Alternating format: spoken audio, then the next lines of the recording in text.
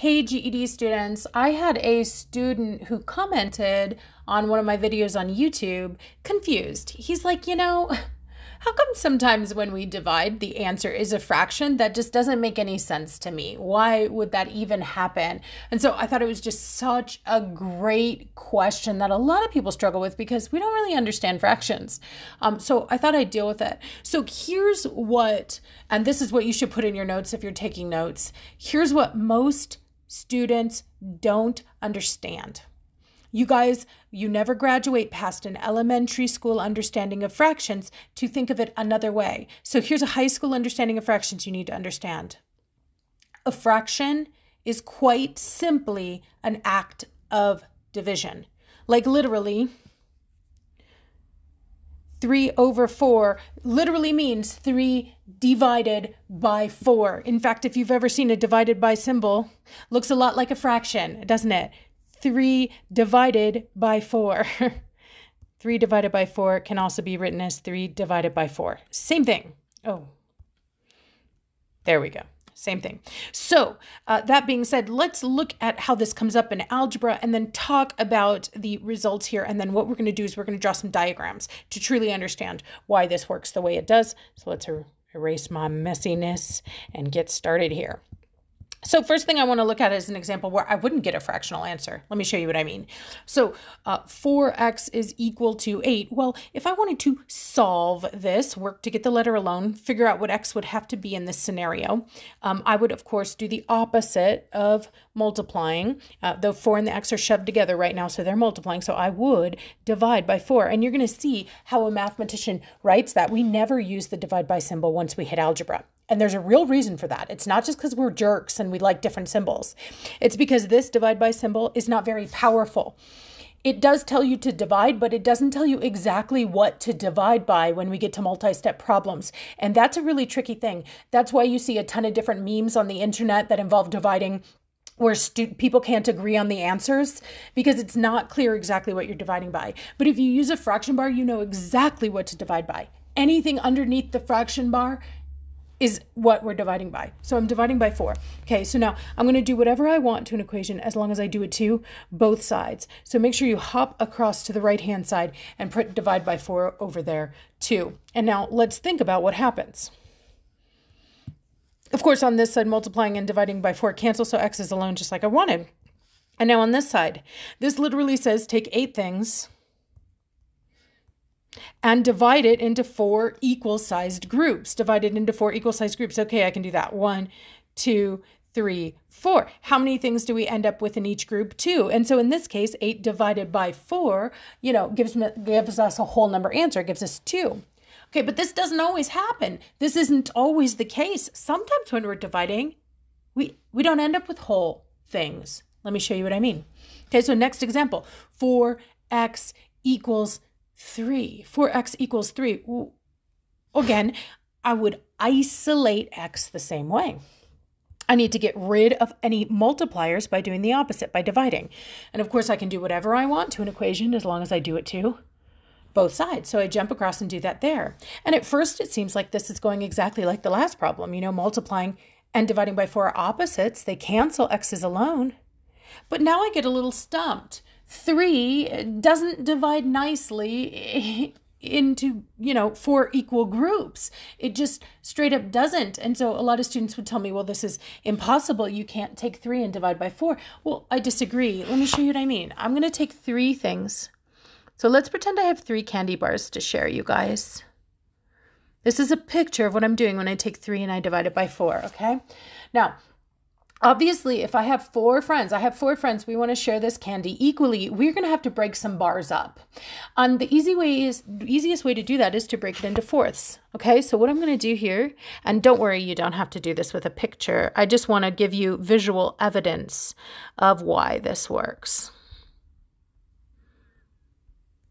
So I'm going to break each one of these candy bars into 4 pieces so that I can share it equally between my friends. So like maybe, I get this one, and this one. I get 3 of those pieces. And my second friend, Tony, gets this one, and this one. He gets 3 of those pieces. And Jack gets this one, and this one. He gets 3 of those pieces. And Fatima gets this one, and this one. She gets 3 of those pieces. So each one of us gets 3 pieces. 3 pieces of what size? Well, remember what I broke the candy bars into. I broke them into fourths. 3/4. Each one of us gets 3 out of 4 of a candy bar. So each one of us gets 3/4. And that's how dividing can be represented using fractions. It's basically when a mathematician is too lazy to do it with decimals. We don't want to do 3 divided by 4 with decimals. It's so disgusting. We'd rather just leave it as a fraction. What is 3 divided by 4? Well, it's 3/4. All right. Now, we're going to look at a similar one that just has a little tweak on top of that it gives us a improper fraction that students usually hate. So let's look at the next example. 4x is equal to 5. Once again, if I wanted to solve this, get x alone, I'd have to get rid of that multiplier of 4 by doing the opposite, dividing by 4. And once again, I can do whatever I want as long as I do it to both sides of an equation. And let's see what we would get here. Now, multiplying and dividing by 4 are opposites. They cancel. I get x. And then if you have 5 things, we'll have 5 candy bars this time.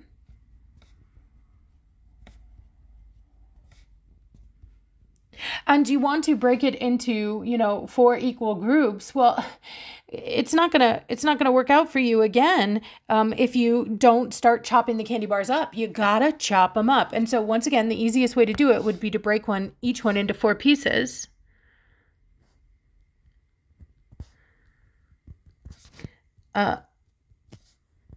And then if you do that and you want to break it into fourths, well, 1 for me, 1 for her, we're going to break it into 4 equal groups. And each one of us is going to end up with one of the pieces from these 5 bars. And so we're going to end up with a total of 1, 2, 3, 4, 5. 5/4. 5 pieces of candy bar, and those pieces are size quarter, 5 quarters of a candy bar. I broke them into quarters. I get 5 of them. I get 5, Fatima gets 5, Jack gets 5, and whoever the heck the other person name I said gets 5. Yeah, I'm flaky. I'm good at math, but I'm flaky. All right. So the next one I wanted to show you, might be saying, gosh, Kate is beating a dead horse. I get it already. Next one I wanted to show you because it also involves reducing. Let me show you what I mean. All right, so if I have 4x is equal to 2, and again, I want to isolate by getting rid of a multiplier, I'll divide both sides by 4. And this time I end up with x is equal to 2/4. Now this is absolutely true, but it isn't done because mathematicians want our answers simplified. And this answer will actually get simpler, unlike the last 2. Let me show you what I mean. Okay, so this time I only have 2 candy bars. And I want to split it between 4 people, so of course I can divide it into fourths like I've been doing.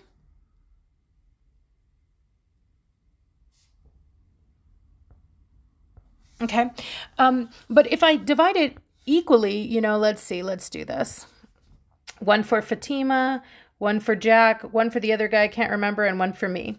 1 for Fatima, 1 for Jack, 1 for the other guy I can't remember, and 1 for me. You're going to see that I end up with, 2 out of 4 pieces. 2 out of 4 pieces. But that's an interesting thing because when you think about 2 out of 4 pieces of a candy bar, so let me draw a candy bar with 2 out of 4 equal pieces. Yes, that's 2 out of 4, but it's also half the candy bar, right? I broke the candy bar equally into 4 pieces. I get 2 out of 4. I get half. So 2 out of 4 is the same as 1/2. So sometimes it's an active division that can get simpler, like 2/4 can simplify to 1/2, but it's still, a fractional answer. I'm still getting only part of a candy bar. I'm not getting full bars. Okay, so that's how you get a fractional result. If in order to distribute something evenly, you have to break it into pieces. Let me say that again. You get a fractional result if in order to distribute something equally, you have to break it into pieces. All right, if you have any questions about this or any other GED math topic, be sure to drop it in the comments. I'd love to answer it. And I just can't even say enough times that I love this question, Leo. Thank you for sending it in. I think you're going to give clarity to so many students who struggle with fractions. All right, happy learning, you guys.